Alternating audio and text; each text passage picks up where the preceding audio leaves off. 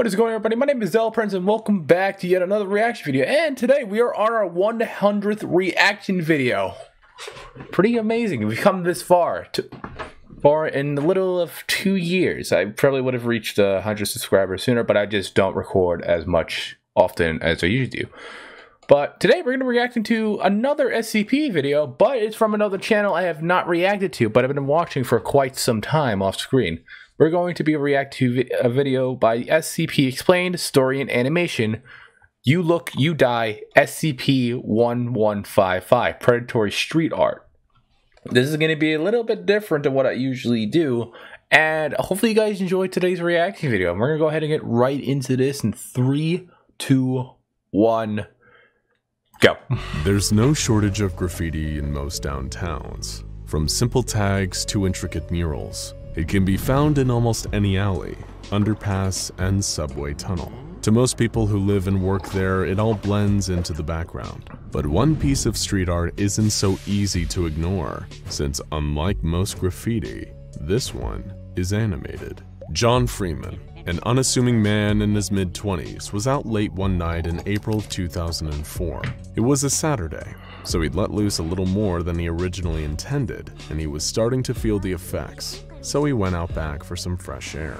This wasn't the most popular bar in the city, so when he opened up the door and stepped out, he found himself completely alone. Despite that fact, he couldn't shake the sense that he was being watched. He looked around, squinting and trying his best to focus his eyes. Just then, John thought he spotted someone behind the dumpster, so he decided to investigate. When he looked behind the dumpster, there was no one to be found. Instead, painted on the wall was a piece of street art. It was a strange piece of art too. A half-human, half-owl creature, rendered in highly realistic detail. The figure was crouched over, and its eyes faced outwards. Eyes that looked far too real, like they were staring at him right out of the wall, following him as he swayed from side to side. Okay. There was something so wrong about it. Its intense gaze, its sharp beak, its grasping claws. How could anyone paint something like this? It looked like it could crawl right out of the bricks. Something about the painting made him nervous, but he couldn't look away. It was drawing him in, beckoning him. There was something about it that John just couldn't. Does it have a luring effect to it? Like a lure ability? Couldn't resist. He stepped closer until he was close enough to reach out and touch it. What John didn't know was that he was also close enough for it to reach out and touch him. Before he could react, he saw the painting come to life. The feathers ruffle, the hands prepare to grab, the beak opens up. For John, it was already too late. It ate him? From inside the bar, the other patrons heard a loud scream from the alley. The bartender ran outside to see what was going on. But when he got there, all he found was a blood stain on the concrete. There was no sign of John Freeman, and there was no graffiti on the wall. This is just one of the dozens of recorded attacks attributed to what the SCP Foundation has designated SCP-1155, or the Predatory Street Art. It can appear on any wall in any major metropolitan. Wait, so it's just one piece of art, graffiti art, that's sentient and alive, and it doesn't change form. Is that, does it change? Wait, does it? Area. Let me keep watching. First ones that are does it out of change the way form? Is that all I need to know? Such as back alleys, lonely parking structures, subway tunnels, and underpass. Okay, so apparently, from what I could tell so far, it doesn't change its form. It always stays with one desired look and design to it, to kind of just lure those people in, but not like damn it, what's the word? It lures them in with its creativity of how it looks. So that's what I want to try and say. Okay, so let's keep going. Passes. The creature depicted in the street art has the long, sinewy arms of a human, with the head and feathery body of a large owl. And though its pose changes often, it's always facing out, watching. The Foundation is no stranger to deadly works of art, such as the infamous SCP-1155, the sculpture, the living sculpture who will snap your neck if you stop looking at it, or SCP-1074, the abstract art capable of psychologically enthralling the viewer and leading them into a state of catatonia. Wait, I reacted to 174 right before Mitchell moved. That was the last video I think I reacted to. 1 second, guys. I just need to make sure for myself.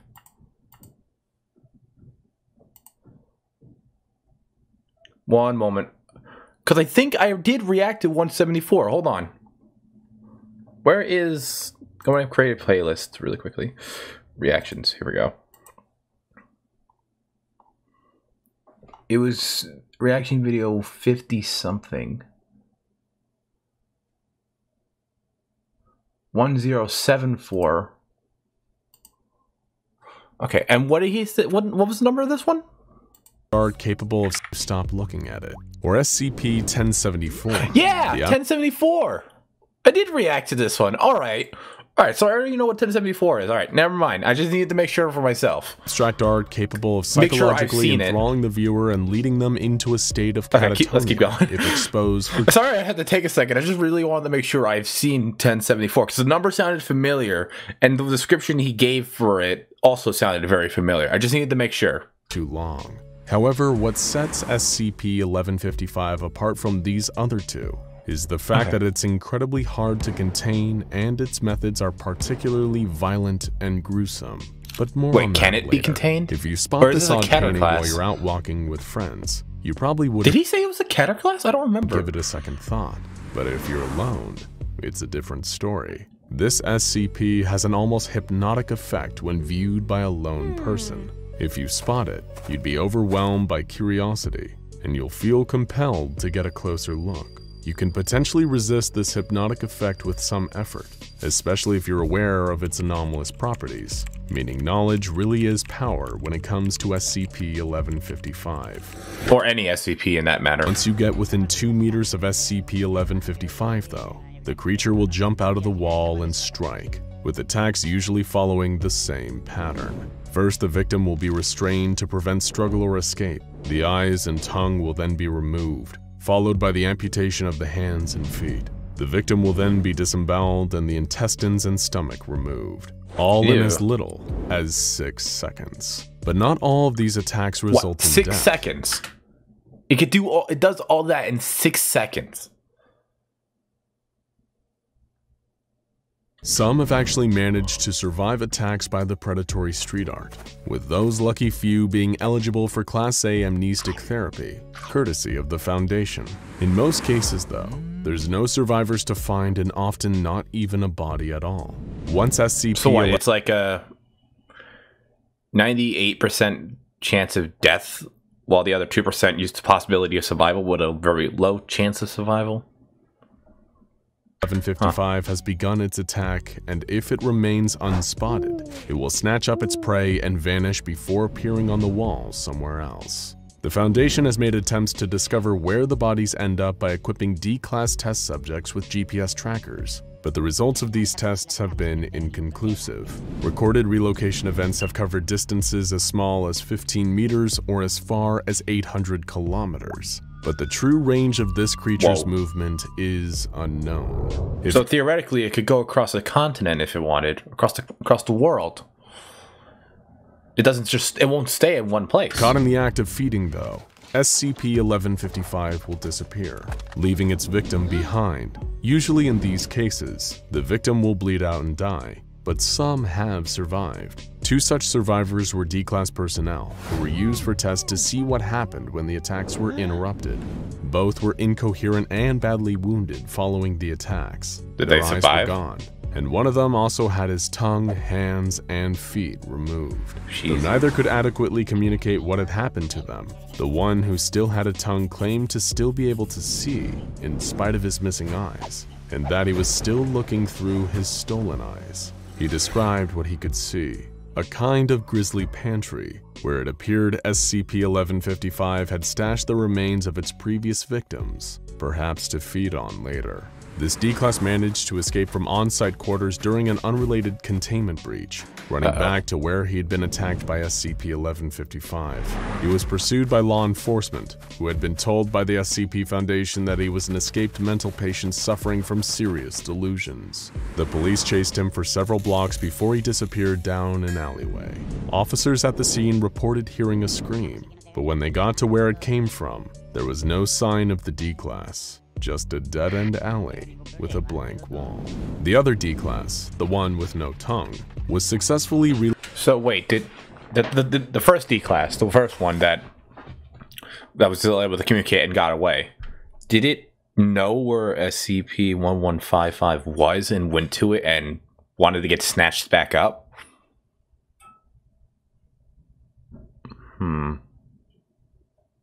That's odd. Relocated to an undisclosed location.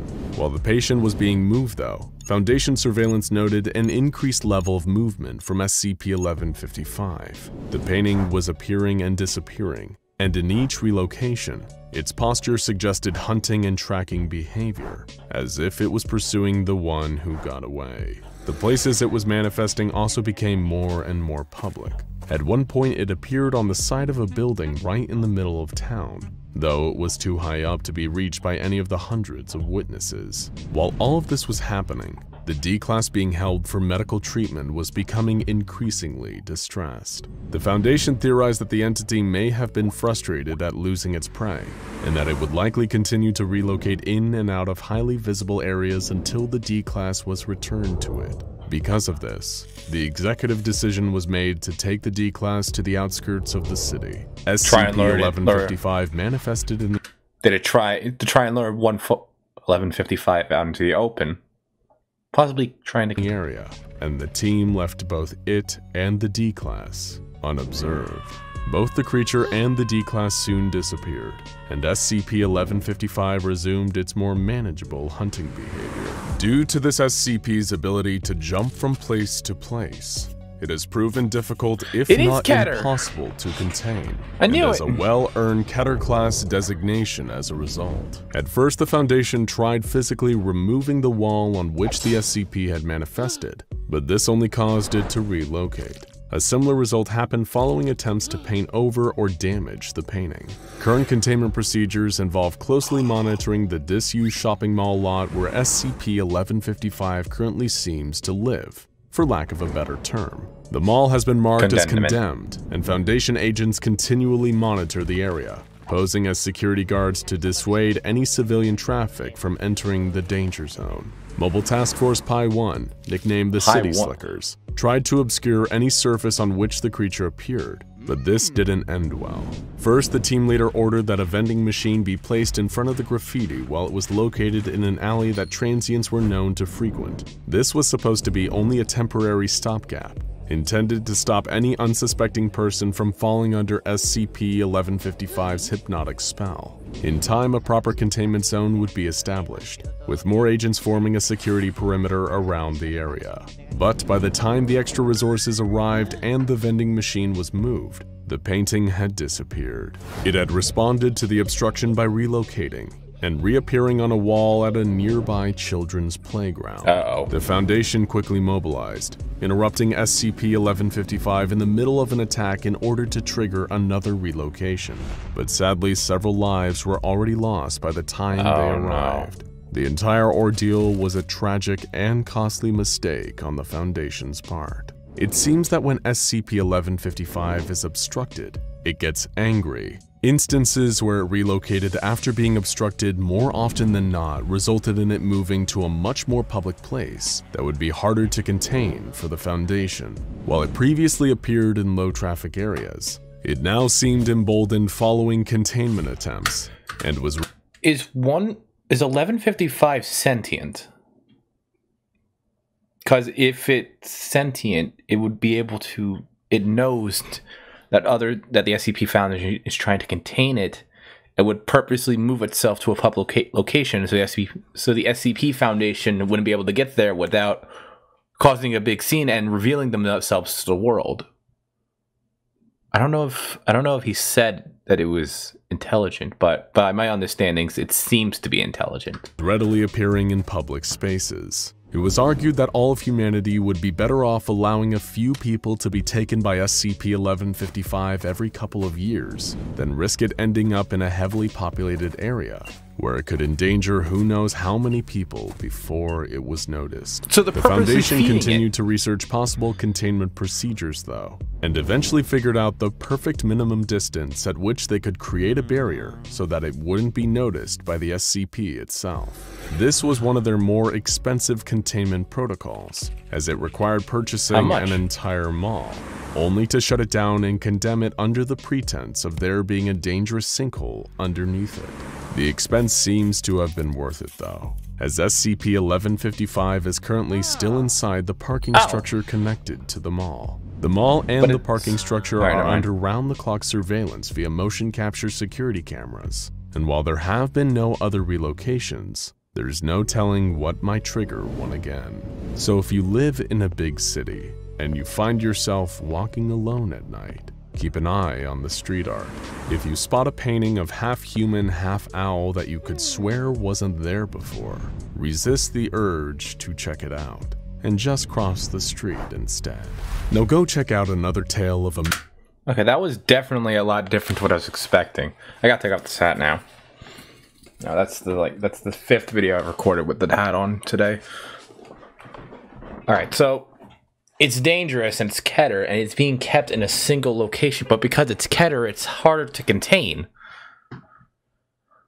And they're purposely letting that thing feed on people every few years. What, so just so it stays in that one location? That was different. That was a little bit different than what I've heard for certain SCPs, including the art ones that I've heard so far. But I hope you guys enjoyed that. I know I did, because it really made me remember that I have already reacted to 1074 before, and just mentioning it made me remember that. I just had to confirm that I had watched that SCP video, watched something related to the SCP before, and I did, but I don't know the extent of 1074. So if there's a video, an animated, explained video of 1074 again out there, I'll check it out and react to it. But I think that's it for the time being. So I hope you guys enjoyed reaction video 100 on the channel. And like, subscribe, all that stuff, guys. And I'll see you in the next video. Bye.